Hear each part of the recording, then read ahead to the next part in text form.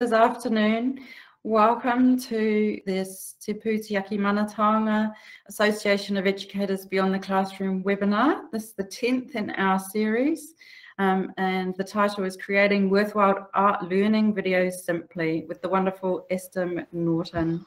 So we'll begin as usual with a karakia, and then after that I'll introduce Esther and tell you a bit about what she's going to share with us today. Whakatakati hau ki te uru, whakatakati hau ki te tonga, kia mā kina kina ki uta, kia mā taratara ki tai, e hi aki ana te atakura, e tio, hei huka, hei hauhu, ti hei mauri ora. So Esther, I've known Esther for several years now. We first met probably well over 10 years ago in Dunedin at a MEANS conference. So MEANS was the predecessor organisation to Pūtiyaki Manataonga. And we connected at that conference, had some great conversations, and we've been in touch ever since. Esther's an amazing educator. She's got over 20 years experience as an art gallery educator, and she's the team leader at the Suter Art Gallery, Te Aratoi, Te Whakatū in Nelson, which is a beautiful gallery if any of you have visited. She's recently completed a PhD, which was a national study into the pedagogy of education in art galleries in Aotearoa. So we're going to put some links to her PhD on our website and maybe in the chat today. So I'd encourage you all to read it or read the synopsis. Really great case studies there. So today Esther is going to begin by showing us some of the content that she put together in her video tutorials, which she began making back in 2020 during the first lockdown. She'll then go on to show us how she made them, and she did this with no budget, no fancy technical equipment, and no prior experience in how to make videos. So it's a really great example of how you can create something on a shoestring just with things that you already have around you. There'll be time at the end of her presentation for questions. And as usual, we ask you to write your comments and questions in the chat, and Monica and myself will keep an eye on those during the presentation, and then we'll present them to Esther for answers at the end of her presentation. And with the impending feeling that Omicron is about to spread more widely in our communities, and lots of organisations I know are already facing large numbers of cancellations for school visits at the moment, I think this webinar is very timely. It'll be good food for thought about how we can pivot our education offerings and reach students remotely. So thank you for being here, Esther, and sharing your work with us. Over to you. Kia ora. Thank you very much for that amazing introduction, Helen. I'm going to just share my screen now just to get started. And when I get onto that, I'll introduce everything. There we go. And right. Kia ora koutou, everyone. It's really lovely to see so many people here. I was originally a little bit sheepish about presenting my programs that I started to create from 2020 onwards, because I was thinking that, well, really anyone could do them, but maybe that's the point. Anyone can do them, and they're really easy to do. And I'm sure that you guys, I'm showing them here today because I know that you guys can, if you haven't already started doing it, you can do them at least as well as me, probably like 5 times better easily. So it's really a discussion starter. So I'll lead you through a few examples, because I know it's really nice to see examples of people's practice. And then I'll show you the simple technology I use, which is really could be interchangeable for any sort of technology that you know how to use already. Here we go. So these are the shot you can see here is some of the little short educational videos I've made. I have a YouTube channel which I started in 2020. at the beginning of our first lockdown, and that's where I put all my videos that I create for my LEOTC students. So it all started in lockdown 2020. So as we know, we all suddenly got put in a position that we just weren't prepared for, because we'd never had anything like it before. And all of a sudden, so many aspects of our lives, we had to think about how we were going to manage things, and you know, our work and our home life and everything all came together, and things were a bit crazy. Hopefully things are getting a wee bit better now, but at the beginning it was all very new. And so I decided as quickly as possible I'd start to try and get something together using the resources I had, you know, the resources I feel grateful to have LEOTC funding at Suter. So I used that funding to start immediately to create some educational resources that could be used by children who were school children who were learning at home during that lockdown. And so I had a bit of a think about it and thought about what would be worthwhile to do at that time. And so I wanted to get something that would be really easy to use, easy for the kids to use, easy for their parents to support them with, and easy for the teachers to put into their programs, but as well as being easy, being worthwhile. And I also wanted to do something that would support the children and their families, so something that sort of thought a lot about well-being and positivity at that time. And so I was focusing on our local community. It was aimed at a local audience because, you know, I'm a Nelson. I provide services at the Suter, and the Suter, we really don't get many visitors from very far away at all. Everybody's Nelson and Tasman, because our school groups don't really come through from other places very much. So it was very much a regional focused thing that I was doing. So I was aiming for that. So I was aiming for something that was local. I wanted to show my face and our venue a lot, because it's something that children already knew. And I thought that at that time, having the security for the children, that would actually be a good thing, because it'd be something they knew about. Well, one thing that was of benefit was that we could highlight our collection and help the children to develop, and their families, of course, to develop, increase their relationship to some of the artworks that we have in our region. And I also saw that there was the opportunity for all those exhibitions that were actually on show during lockdown that you couldn't see because the gallery was shut. Well, this could be a window into some of them, and that you'll particularly see that later on. The activities for the children were using equipment, just equipment that they could find materials around the home, really. And I aimed to put out one program per week, per school week, during the initial lockdown as part of their school program. That was a hard ask, especially considering I'm 0.5 at Suter, so that gave me 20 hours a week to do everything. And that was a lot of work. So partly because of that, I really didn't aim for technical excellence. I'm not bad at technical things, but I'm really not advanced at anything. So, and I didn't really have time to learn anything, well, not very much new. So I just wanted to use something that was easy and make a worthwhile and positive experience for the kids. Taking time to learn the new technology would just slow me down. So I didn't, I mean, I did a bit, but not very much. I used the simplest I could find that would work for me. So I'm going to just show you a few examples now. The very first one I made was, well, I called them stay-at-home art adventures, and every single one I did had a picture like this at the beginning with me on the front, just not because I particularly wanted to show myself off, but just because I'm a face they know. And also in this one I had our place, because that's a place they know too if they come for visits, because like I said, it's aimed at locals. Now this is an artwork by Jane Evans. Jane Evans is a Nelson artist, and she is really beloved in our region.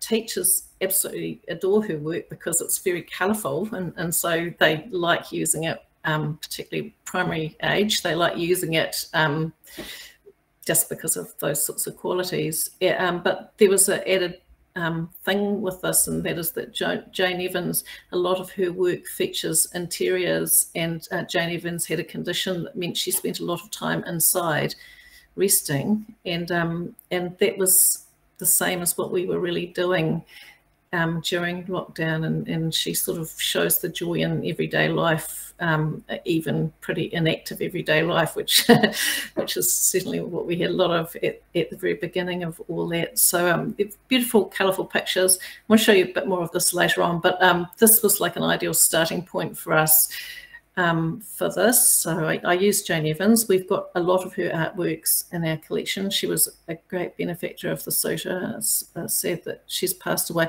Our foyers are even dedicated to her, actually.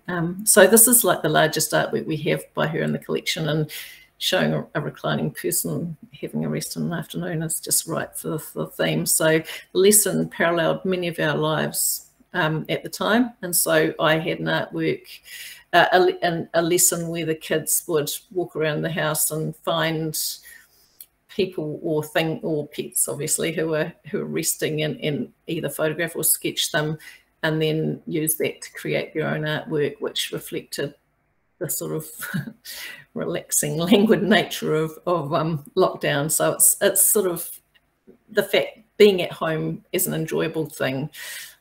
So emphasizing the positivity. So that was the first one I did. And I'm going to show you a little bit more of that one later on, because I'll show you how I put it together. The second one I made was also on a really positive theme, uplifting windows. We had this really great artwork at the Suter at the time, window art, and that was very appropriate because you remember we had the teddies and windows all around, and we were meant to be going out for our exercise every day and looking for teddy bears with our families, if we had families.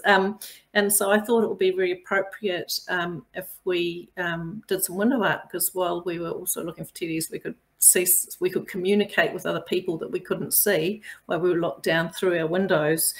This artwork's by Shannon Novak, and it's called Safe Space, and it was a temporary installation art that we had at the Suter at the time. And so it was really well known, because, you know, you could walk by and see it all the time, and being so colourful was pretty popular too. So that was a really good one to use. And even during lockdown, the kids could still see this artwork. If they were going for their exercise and walking past their gallery, they could see it. Looks good at night, doesn't it? I don't think many kids be walking down in the middle of the night, but looks good in the daytime too. So the kids created a circular artwork, and the circle symbolized a bubble, because we were thinking about our bubble was a safe space, keeping safe, and then they had something that was a symbol of something that represented their bubble being a special safe place inside it. That's just my model, and we made them into window art really using a really easy method.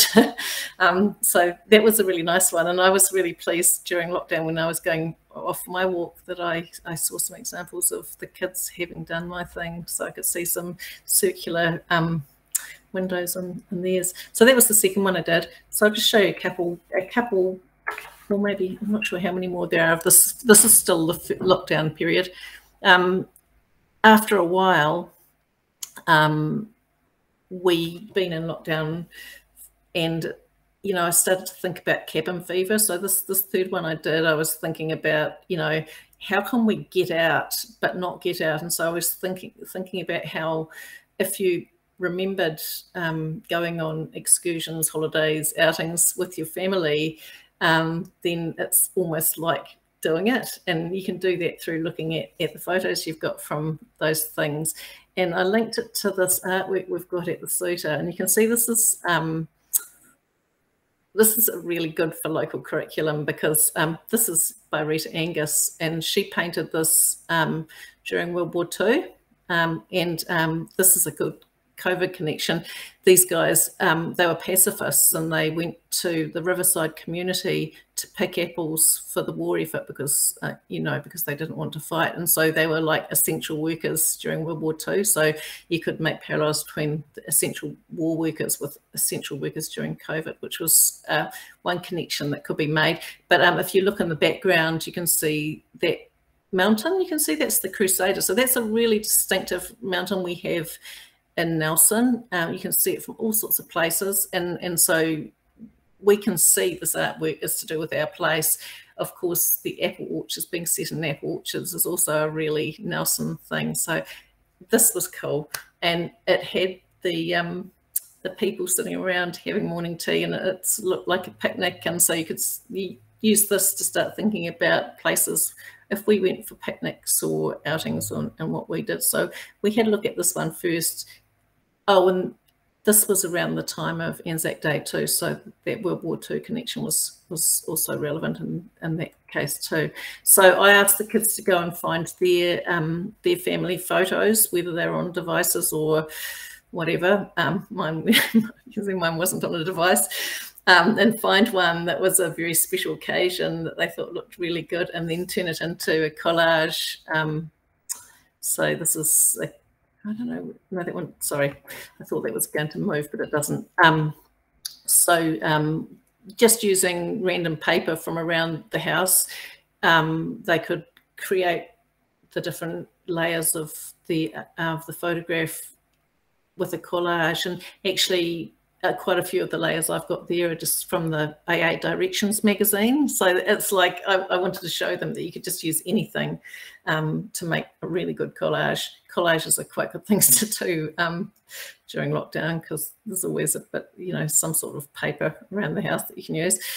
And then I did a few more of those as well. And then in 2020 we returned to school. And when we were, some people returned to school. It was mainly, to start with, as we all remember, it was the kids of essential workers. And it sort of, as it got like some people were going back to school, I started thinking that I should make videos that were more aimed at that teachers could use, and so they could extend it a bit more. So I started thinking about things like, I only made a couple of these because then we got back into normal, well, relatively normal programs. But I thought about some of the things we have at the Suter that don't come out very often, because I think the videos are a really, really good way to highlight aspects of your collection that don't get seen very much. We have a very popular installation by Sally Burton, which I'll show you on the next slide, which shows the wreck of the Delaware. This painting, this is Huria Martinga by Gottfried Lindauer. It doesn't look like I've got the, sorry, I meant to hide that. I haven't got the artist's name there, Gottfried Lindauer, obviously. So I don't know why I didn't put the artist's name on there. This is a very popular painting we've got at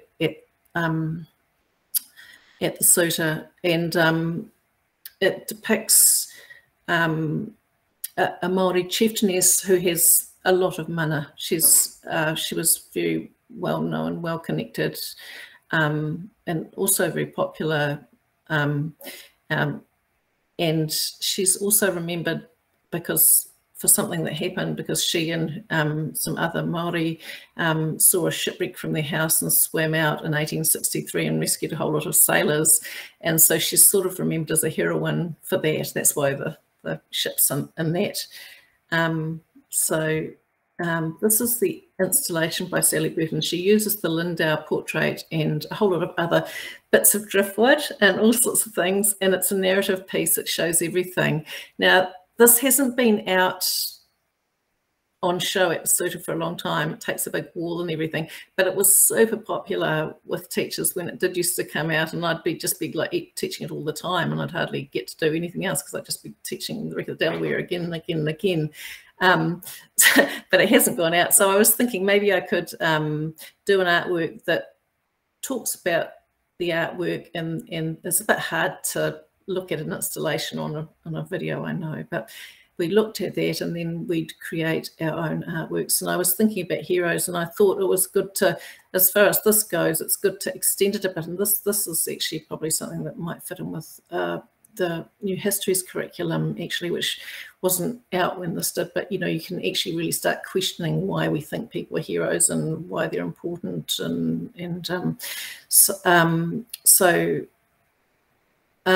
I asked the kids to think about who they thought were their heroes in lots of different ways. They could be just family members or people that were more nationally or even internationally known people.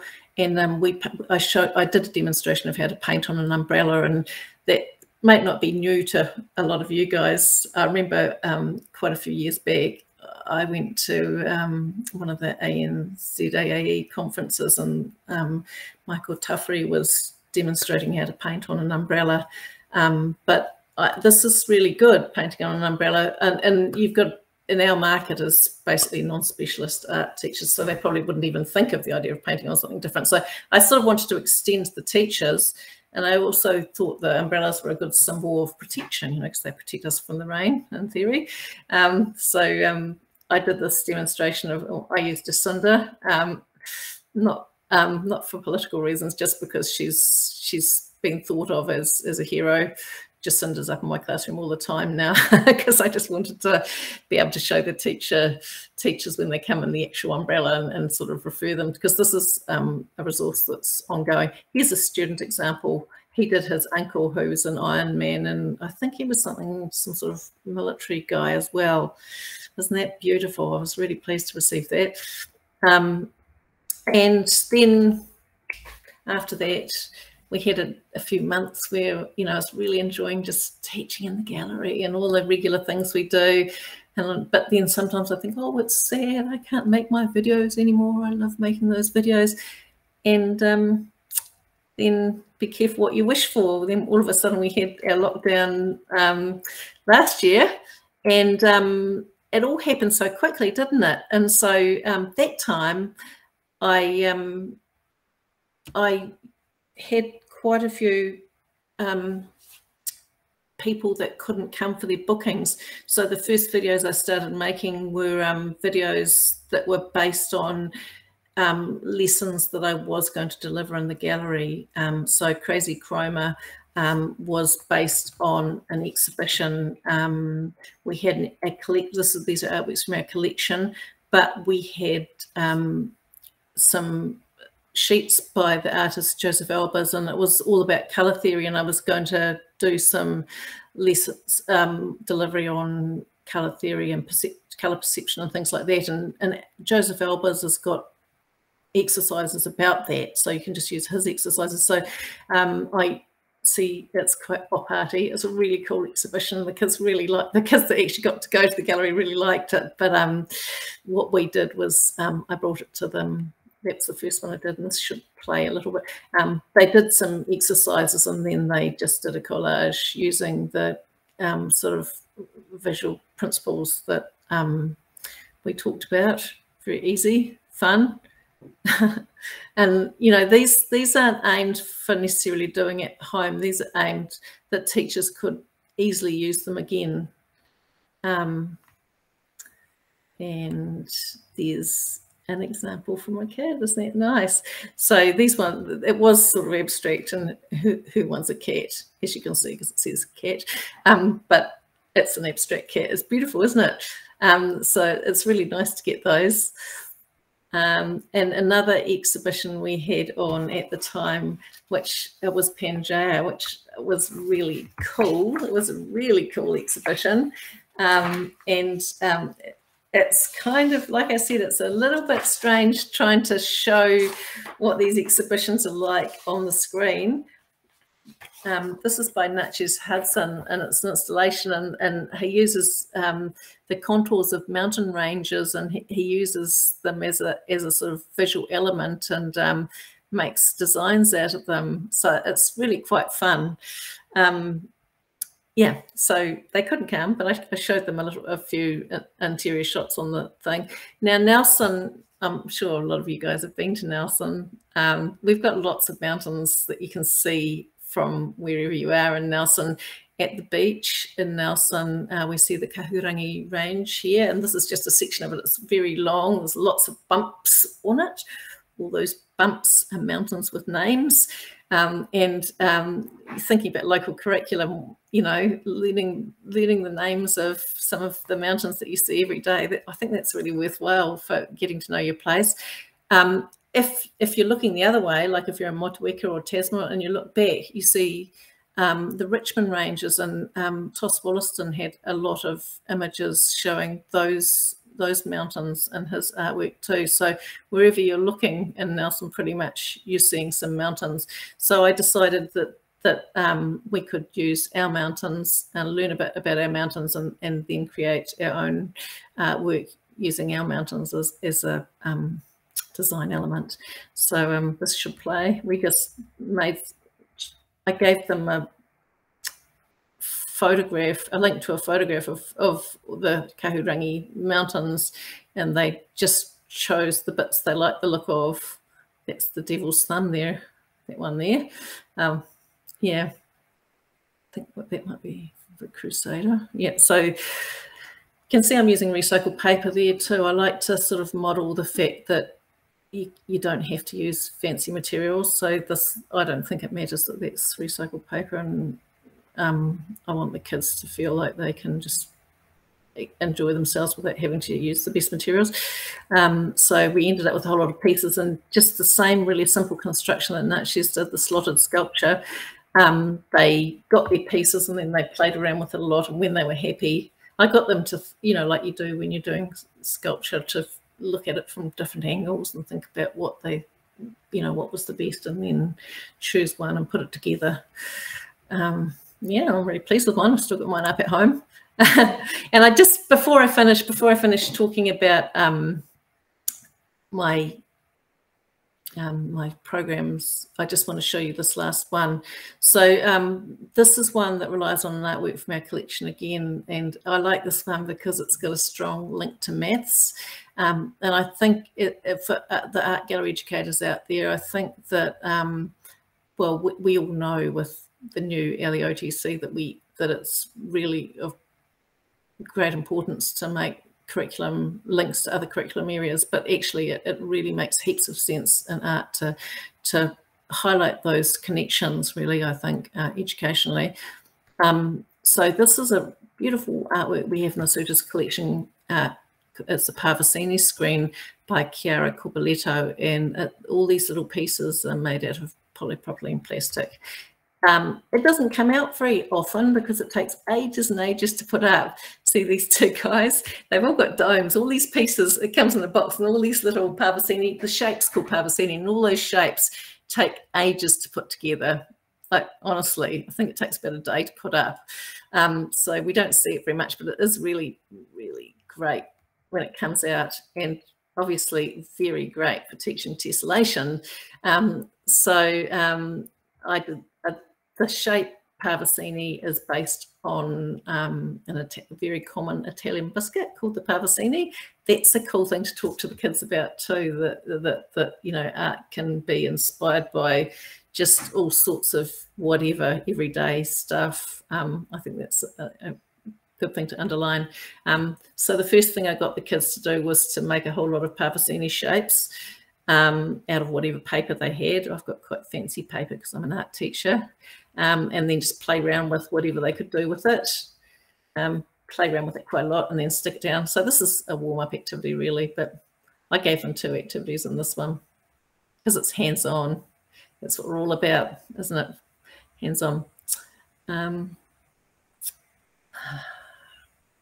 Yeah, pretty. And then, here it is. And then I showed them how to use a square of cardboard to create a tessellating shape. That's my square of cardboard, my tessellating shape.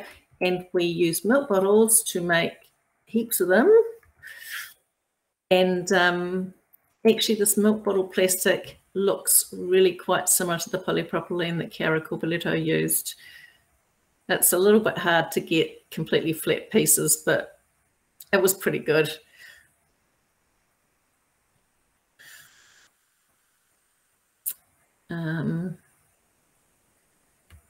Yep, that's the finished. Well, it's a close-up of the finished one.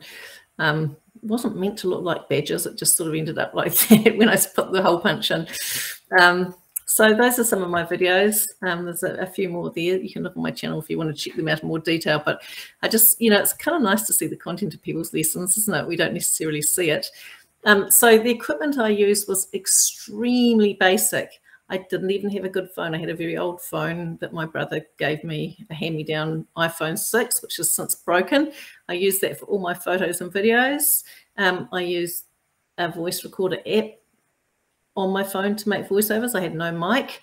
I used on my phone, I had a really simple Photoshop mix app just to make those shot images that are at the beginning of each of the videos. And I'll show you all this in a little while. And then the way I put it all together was I just used the Video Maker, which is inside Windows, which is part of the Windows suite for creating the video. And really, I wouldn't necessarily recommend that. I just used it because it was there and it was so easy. I hardly had to learn a single thing because it's just like extremely basic.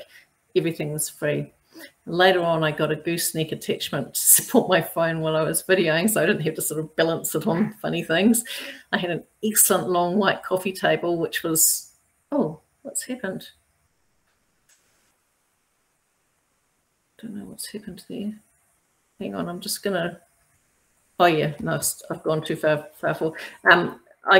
A long white coffee table, which is leftover gallery furniture actually, which was really, it's good to have to do with light, you know, like our white coffee table is really good for making things on because you can see things really clearly. I didn't have a single special light or microphone, and maybe in the future I'd like to have them, but I don't, and it was fine. But I did really think about curtains, the time of the day, the places around the house where there was good light.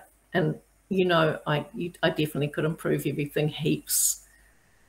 You know, there's heaps, but really, everything was okay. I got lots of really positive feedback from my schools about these videos. So if you want to use photos on your Windows computer, at work we have Windows computers, so you just go to the Photos app, and then when you click on it, it opens there, and then you go to the place that says Video Editor and click on that, and then there you are. And if you want to make it, and usually all these little grey images are populated with pictures of the videos, but I'm having some technical issues at the moment at work, and so for some reason they don't show up. But when you want to make a new video project, you click on New Video Project, obviously, and name it, and then it looks like this. And all the little storyboard down the bottom, all those little areas are where you can put the different components of your video, and they could be stills, they could be moving images, they could be like title cards. So this is where you add things, right? So you click on Add, and you decide where you're going to get the images or the video from. And this is just for images, it's not for sound, just for the image part of it. And select something. So I've added this, and when you want to place it in the storyboard, you just click on where it says place in storyboard, and it moves down to the bottom. I didn't do that here for some reason. Another thing you can do is you can make title card. You see where it says add title card just there? You can add title cards now. I think the title cards are a bit ugly. I did use them because, like I said, I was just trying to get things going. You can actually create your own title cards and then just bring them in, import them. But you can also use this. It's got a real limited, you know, as far as design goes, it's got like, sorry, it's gone away. It's gone backwards. It's got really limited design things, which is very irritating for people like us in the art deal, but you can do something with them. If you have more time, you probably just make your own ones, which were like 1,000 times nicer, but they do work. So they can, they're like chapter headings. I use them as chapter headings. I'll show you in a little while. And then if you want to insert your own voiceovers, you go to custom audio and you add the audio file there. So that's where you add the sound. So let's go to an example. I'll just quickly show you. How are we going for time? Oh yeah, we're going fine for time. I'll just show you this one. I'm not going to just quickly show it to you. So just try. I'm just gonna. There we go. So that's the. There it is. So this is my project, Stay at Home Art Adventures. This is ridiculously long, actually. I have to say, just talking about them all, that, you know, most good, as you probably know, most good YouTube videos are quite short, and I decided that 8 to 10 minutes is good for one. Mine have got quite a lot of components, so 8 to 10 minutes is good. This 19-minute one, it was my first one, so I was just trying to work out how to do it, so it is very long. But we can still see how it works. So you see how these are all the different parts of it in here, all along the bottom, that you can see, and the little white thing is the duration. So 3 seconds.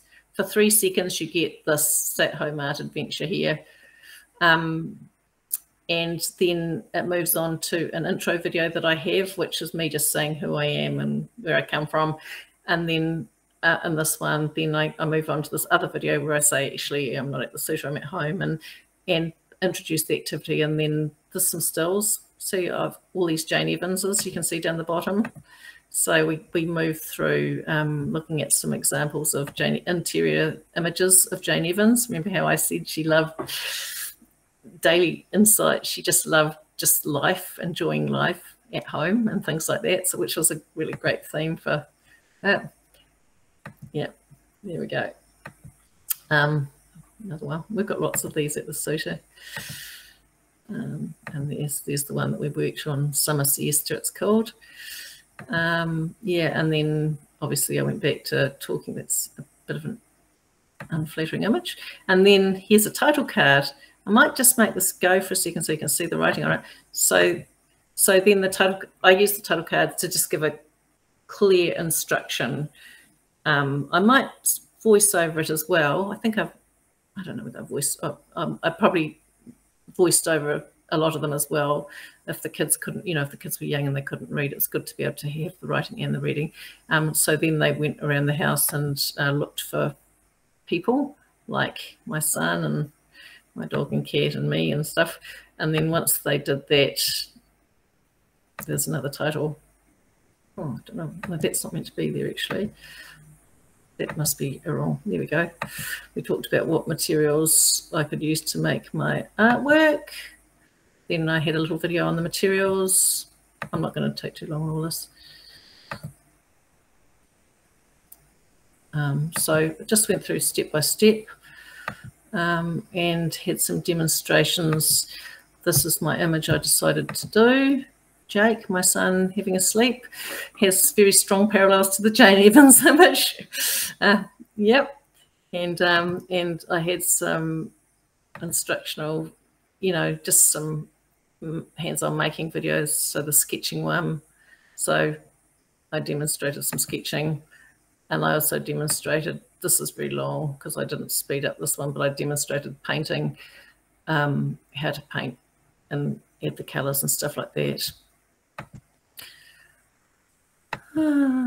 And somebody was just asking me about what I did to do with social media. So at the end of each of my videos, this is my first one, and I didn't have Insta then, but I just have a little panel at the end where I ask the kids to email me their work to share on Insta if they want to, and ask them to give permission through that. So that's that, and let's just go back to the other one. There we go. So this is the sound app, just like a little cassette recorder. You just record it, get an audio file, and I can export that audio file to the thing I'm making, and that's the Photoshop, the tiny little Photoshop thing, very uncomplicated. So you have your projects and you've just got a few layers. I've got me, I've got the thing in the background, and it has some very limited fonts and colors and stuff, and then you get this little image. But it did allow me to have a sort of continuity, so they were familiar with what they would see. Like, this is one of Esther's videos because it always has this thing on the front of it. This is my setup, my home. Instead of that round table, I had a big white table, and the really cool thing about it is that there's really good light in my lounge, and so as long as it was like the morning, or yeah, basically best in the morning, but you just got really lovely light on the filming, and that did make a big difference. This is the thing that I bought to hold Trade Me, to hold the camera, and so I could just get some of my old colonial furniture and screw this thing onto it, and the other side I clip my phone on, and it could be above my my image when I was drawing or painting for the kids. So basically that's it. I'm really happy to answer any questions. It's very simple. I hope that it's been worthwhile for you, and yeah, I'm really happy to talk, to answer any questions that you guys have. Thank you so much, Esther. That is so inspiring. Right. I think you've done such an amazing job making all those videos, and just doing it all at home with stuff that you've got around you. And the only thing you bought was that gooseneck. So I think that's really inspiring. We have had a few questions, so I'll just go back to the chat and have a look at what people have said. Hang on a second. So Grace has asked, how were the videos distributed to teachers and students, and were the videos mostly used by classes meeting online over lockdown, or by kids and family groups who were at home? And in brackets, did teachers assign the task to students? So that's kind of 3 questions in one, really. Okay. Yeah, thanks for those questions. They're good ones, and I'm sorry I didn't answer them during the thing. So firstly, what was the first one? The first one was, how did you distribute the videos to teachers and students? So I'm sure you guys all have mailing lists. So I just used my regular mailing list. I've got 2 mailing lists. I've got my one of all the teachers that communicate with me. So it's like everybody, basically mainly people in my region. So, and also I have a list of schools, and I just email both of them with the link and sort of a description of, you know, what the curriculum links were, and just like a pretty friendly, they were, I mean, I thought they'd be too busy to read extra stuff, but I got lots of, they really appreciated having someone, and they liked having the videos too. So, and then they took the link and put it into their weekly at-home program for the kids. This is for the 2021. They put it into their weekly learning thing.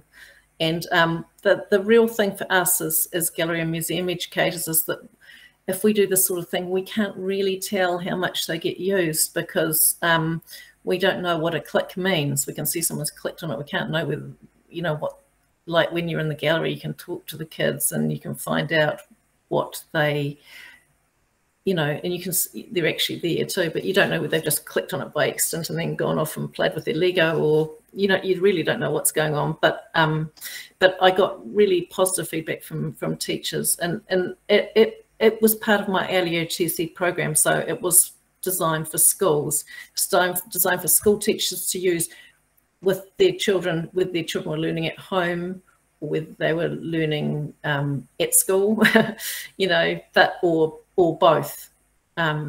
So it wasn't really just, I mean, could easily get used by anybody, but it was under my Aotearoa contract, so I was thinking Aotearoa when I created it, really. And that's why, you know, like if it wasn't Aotearoa, I wouldn't need to be thinking such a lot about curriculum links and things like that.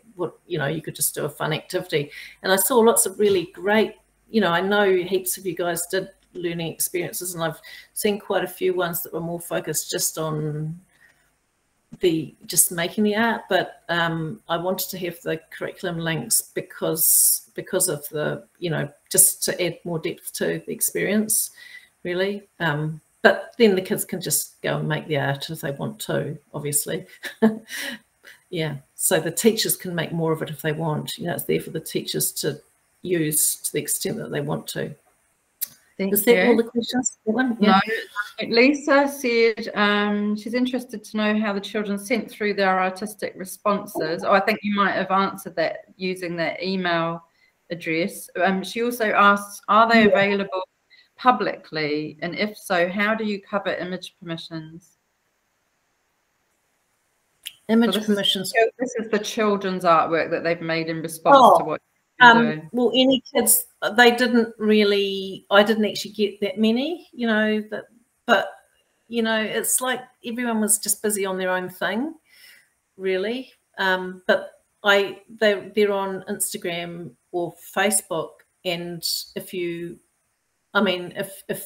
they were sent to me, they were sent to me with the understanding that they'd be put on, and I got, like, for instance, that girl holding up her one, or the boy holding up his umbrella, they gave me permission to put their faces on. You know, their parents, you know, they were quite okay with it. I would never put kids up if I didn't have permission, but they had their parents' permission.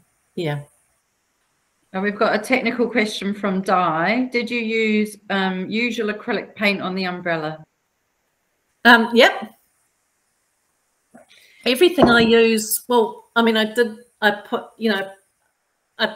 primed it, but I just use, everything I use is the cheap stuff that the kids could get.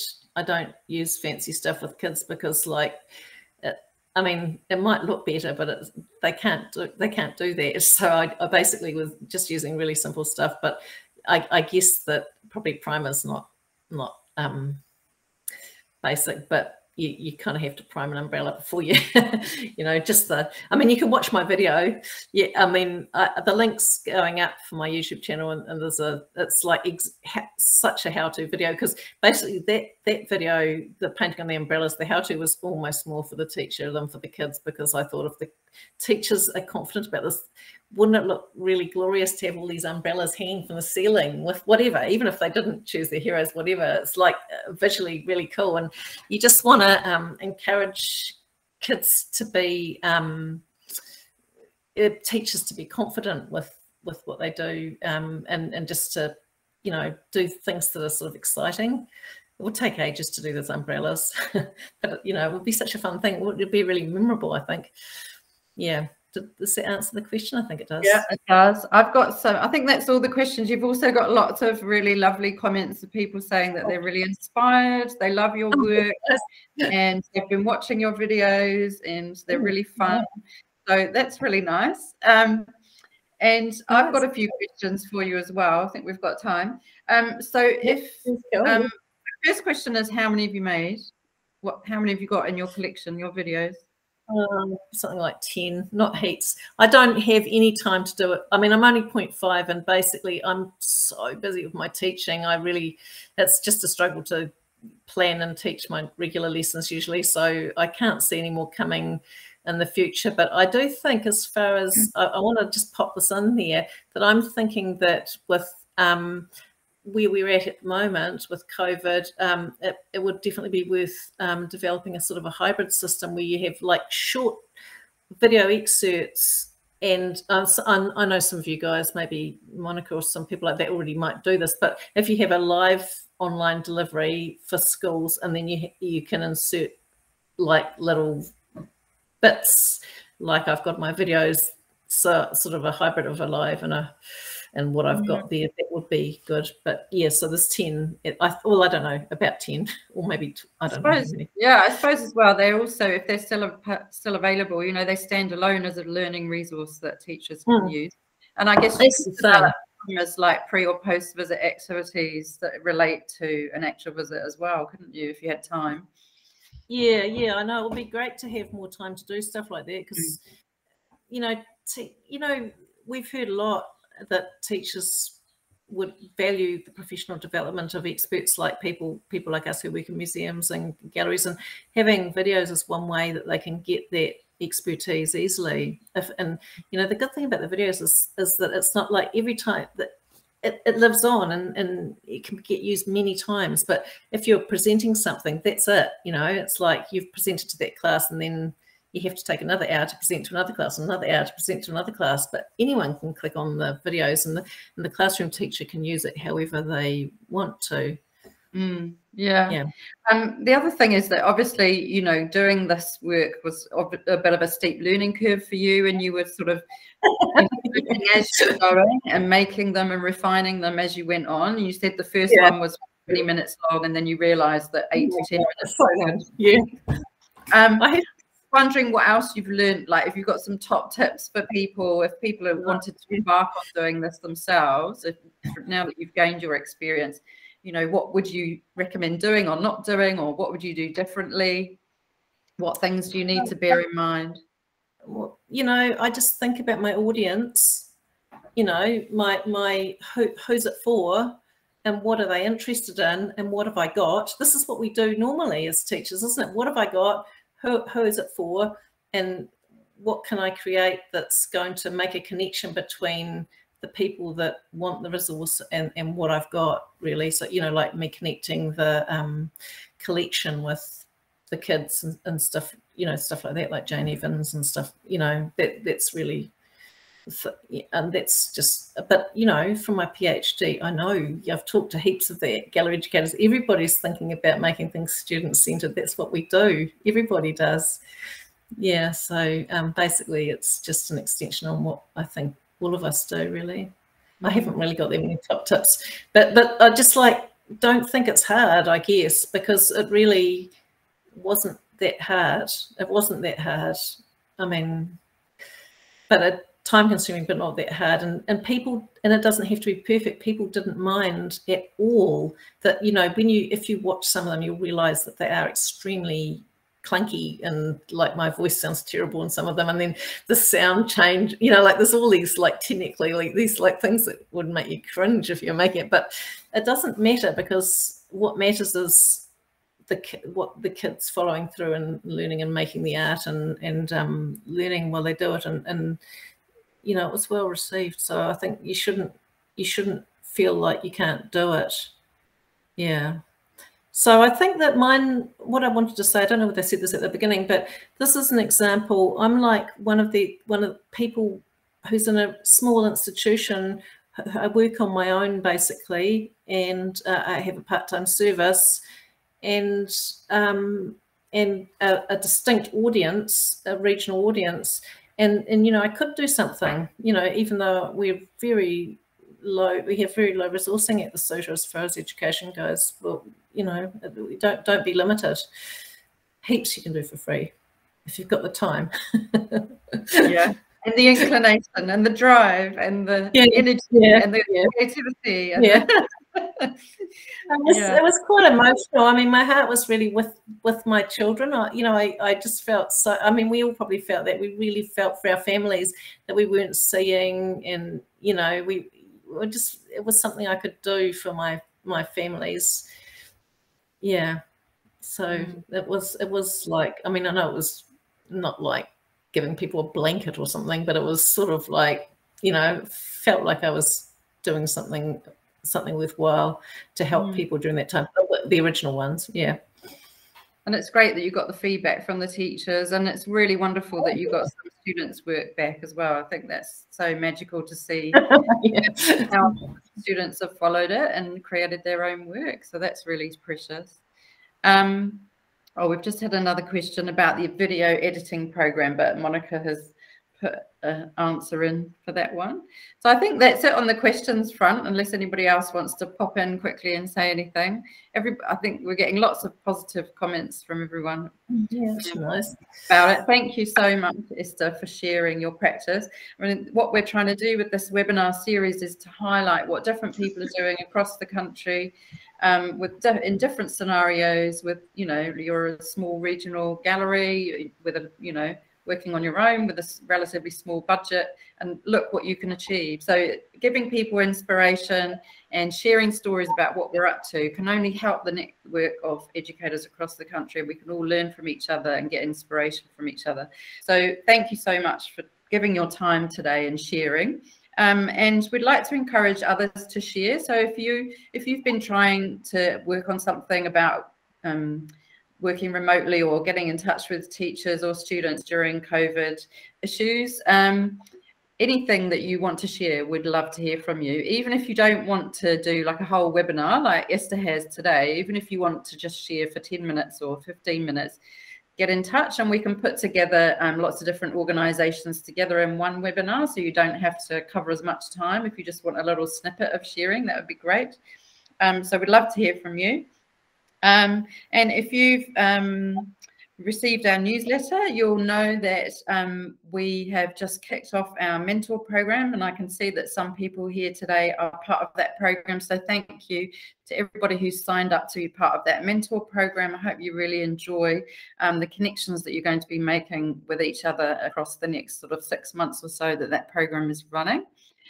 Next week, I'm really delighted to be able to let you know that we have Maria Barnes sharing her knowledge and experience of kaupapa Māori teaching and learning practices. And she'll be joined by the educators, the kaupapa Māori educators from the learning team at Te Papa. Natasha, Hoati and Leroy will be in conversation with Maria, sharing their experiences about supporting Māori learners as well. So that will be a really great webinar next week, same time, same place next week. And yeah, we also just want to let you know that I know it's a tricky time at the moment with COVID and with traffic light system and things chopping and changing all around the place. So we just want to send our aroha to everybody and offer you support. And if you've got any questions or anything you're concerned about, there's always the Facebook page where I know people are using that forum, which is great. So we can support each other, ask questions, share advice, whatever we need to do there. Yeah, so after the webinar next week, Maria is going to be leading a program for Kai Mahi Māori within the sector professional development and support program. So if you or any of your colleagues or anyone you know in the sector would be interested in being involved in that, please let us know. It's not too late to sign up to that.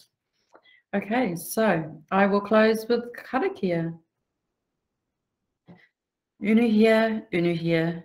Unuhia ki te uru tapu nui, kia wātia, kia mama, tinako, ti tinana, ti wairua I te ara takata. Koia rā I rongo, whakarerea ake ki runga, kia tina, tina, hui e, tae ki e. Thank you everybody. Mā te wā.